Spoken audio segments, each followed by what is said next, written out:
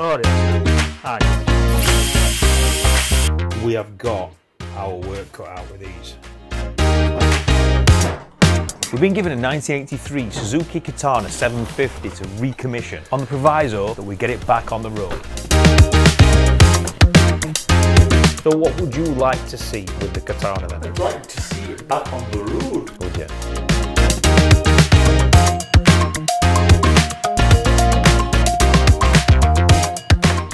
Alright guys and girls, who am I kidding? Right guys, no girls watch this.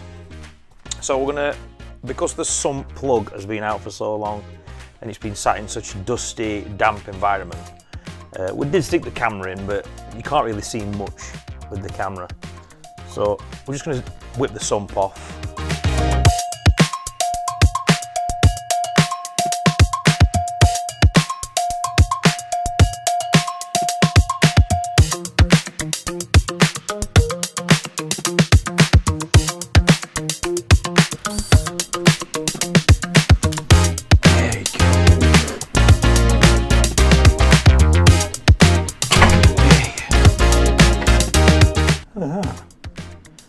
It's just dried out pools of emulsified oil. Trouble is, we've gone and done what I didn't want to do specifically. So we've broken the sump gasket. So we're gonna have to buy another one of them to put it back together so we can start it up. And it's one of the reasons why I didn't want to check inside, but it's a little bit silly not to check inside, because that looks like it's never seen any oil. So leave a comment on that. What do you think of that? That looks brand new. Maybe that was changed. Let's have a filter off. That's loose.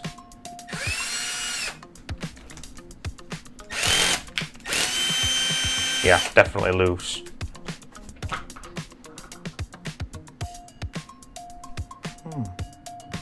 Super clean. There's a little bit of rust on the gearbox.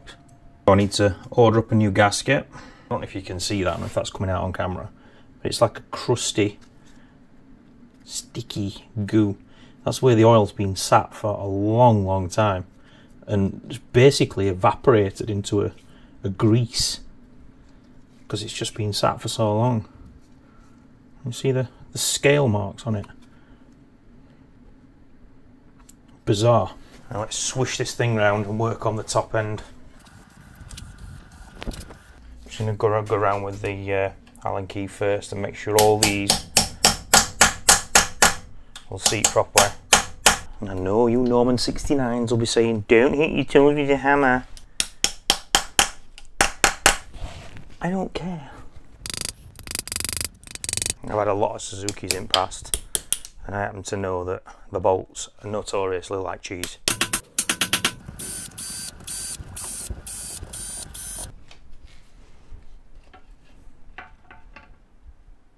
Just look how clean that is. Absolutely pristine in there. That does not look like an engine that's done 42,000 miles. Well, it does. It's just a very well serviced one. A little bit of crap there that I've just let in. We'll clean that up. There's no play in the chain.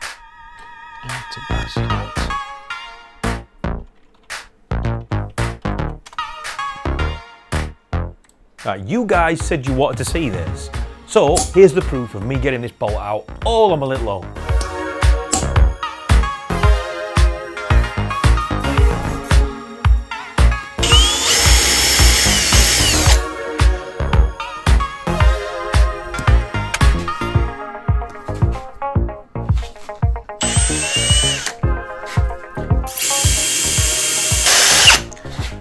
Now, let's just see how deep we need to go. Popping it into this hole. Clean the drill bit up. Drop it in. So that is the length of the bolt. How far are we in? Still a fair way to go yet. Well, that seems like it's gone all the way through. I don't have my smallest easy out. That should be just about small enough. Oh, that does not feel good. You see, there's no torque on that. It should just roll out. It might be oxidized on the edges, and when steel meets aluminium, you get horrible corrosion.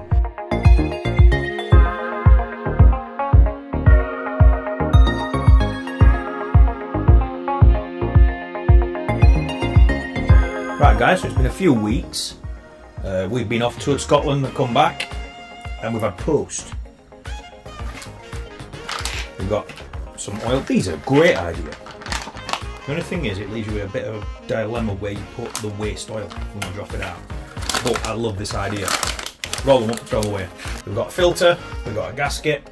Every time I've walked past this, I've been spraying pt3 in it, and I've warmed it up a couple of times. You might be able to see where I've melted the electrical tape there. Like I say, the only reason I've put the electrical tape on that is so that you don't get this covered in metal filings, because it's magnetic and it's a real pain in the arse to get off.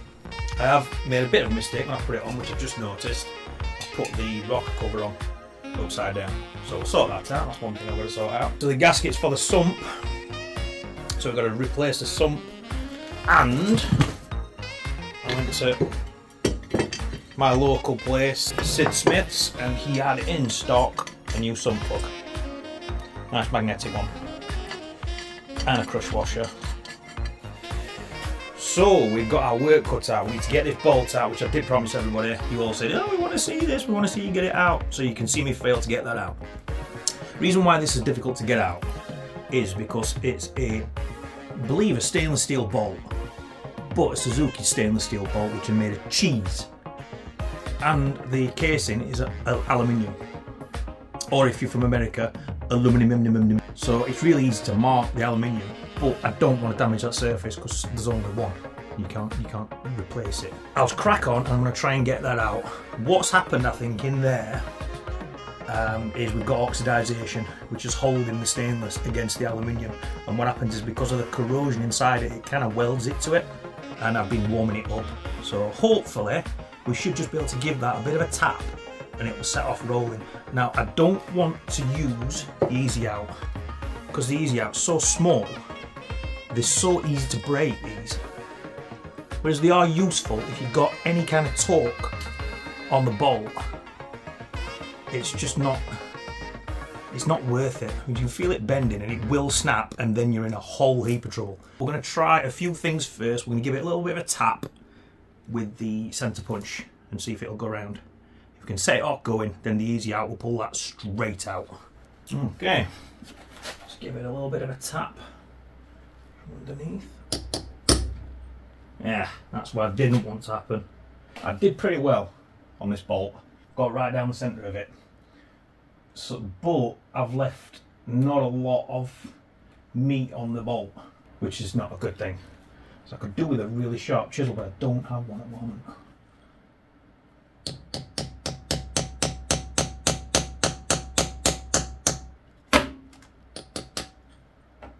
Let's get a little notch in that.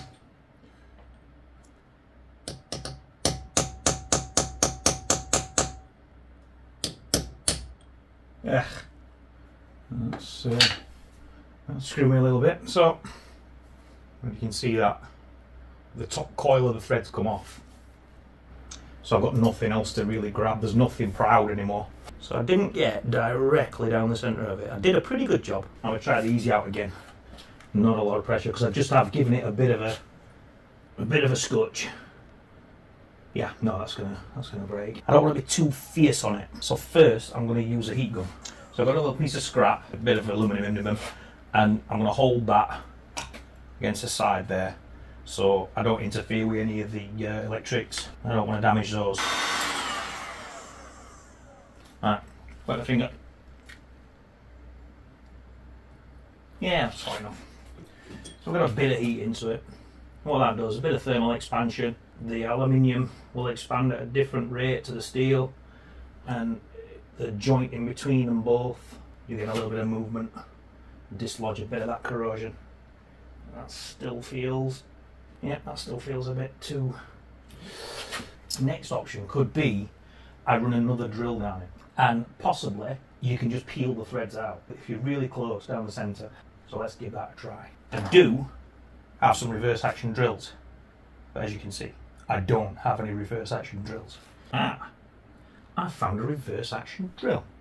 So hopefully now that will grab and wind it out and get it out without damaging the threads, and that's the trick here. So let's keep it as straight as I can, bit of pressure on it. And that was the hope, that was the plan, to get it to hammer a little bit like that, but hopefully that would have come out, but it didn't.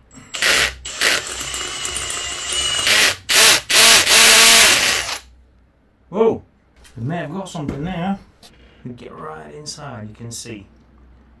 I've not nicked the thread, but I might have opened the bolt up enough now where I can collapse the bolt in, and that will take any torque off of it, any resistance in the threads. So if I just hit down from this point here, just hit down from there, hopefully it'll collapse there and I can just wind it out in one piece. We'll try it from the bottom first because we've got more meat on the bone. Oh, that's what I want to happen, but all the way down. It's quite important to be a bit patient with this. And I'm not the most patient of people. But if I can get a nice sharp tool in there now, I should be able to collapse the bolt possibly. Ah, there you go. You can see it now. Can you see what's happened? Can't really see it too well on camera, but the top part of the bolt has collapsed. Now that's a good thing. If I can push that far enough over now, I'll be able to grab it with the forceps and unwind it.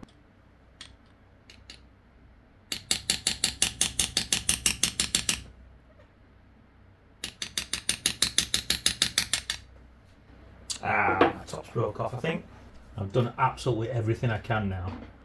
Right. I might have to ruin my screwdriver here, but needs must. It's only a Halfords one.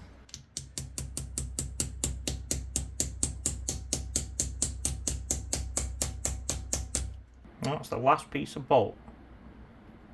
Brilliant. Zapped myself into eye lamp and now I can't see. Check with the screwdriver and it's the right depth. So, only thing left to do is run a tap down it. M5.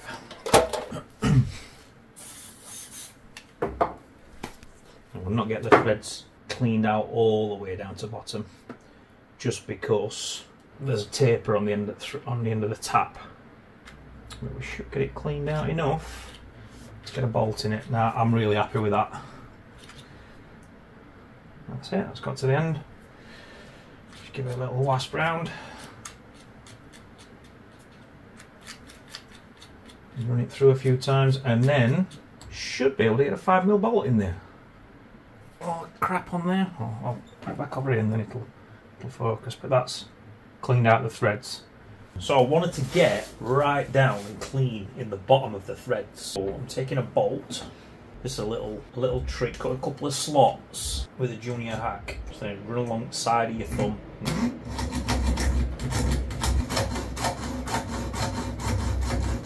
That's one side. Just rest your thumb there.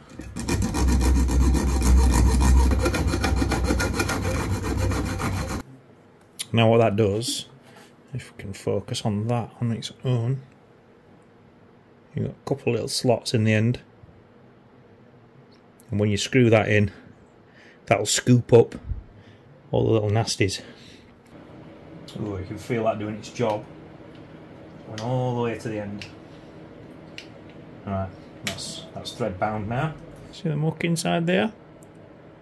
Just give it a little blast out with some compressed air. Look at that. We'll rub round with some coarse Scotch-Brite.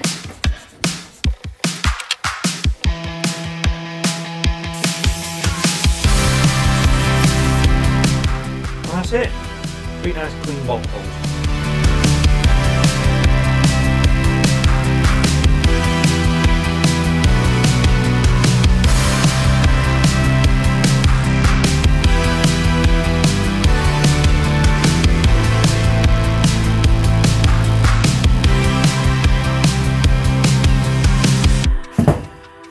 We have got our work cut out with these. They are jammed up. Absolutely solid. So yeah, this is going to be fun. I think it's fair to say that this katana is a real dog. So how far we go with the project, how far we go with the restoration is all down to you guys. Now all I need from you is a like. Just go down, hit like right now. After that, if you'd like to, we'd love a comment from you. And if you could subscribe to the channel, that would really help us out. If you do none of those things, this project stops when I've got it started. And if you want to support the channel directly, please buy us a coffee using the link in the description box. It's time to give myself a hernia. I'm going to stand down here and I'm going to sit the engine on. Just for the time being.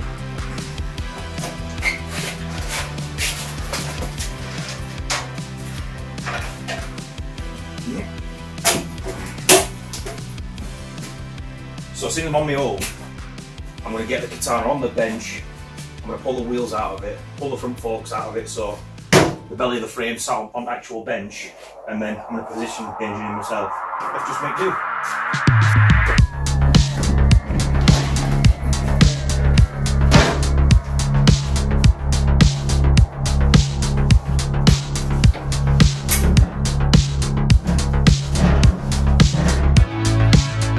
So before we throw the engine in, let's get a few ancillary parts off of it that we don't want to be damaged.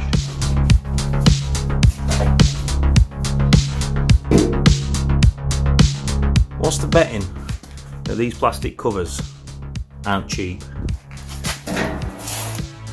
And I'll bet those bolts do not come out.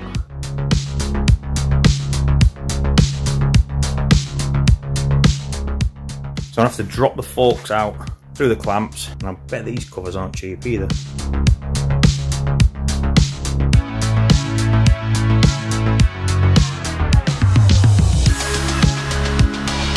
Managed to get one clip on off, and you can see by the sweat on me, it's hard work getting these out.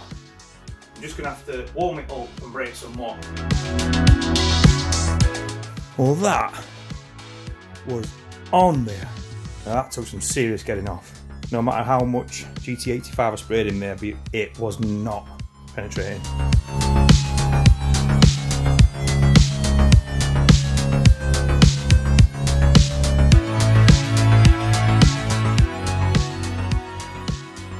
Here's where the back goes.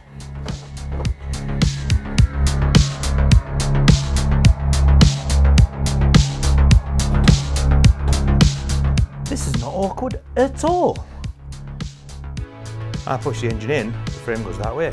I'm sure there's someone now who's done a million of these engines who is screaming, "What are you doing?" Ah, we've got a bracket there. That's really limiting the room that we've got. So I wonder if it may be a better idea to do it from the other side. Right, well, let's do it from the other side then.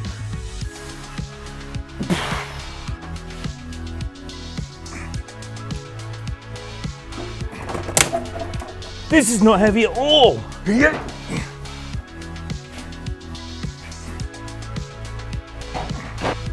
Yeah.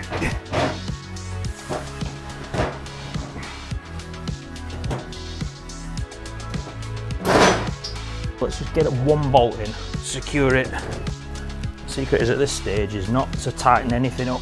I can hear my dad. Don't tighten anything up until you've got everything in place.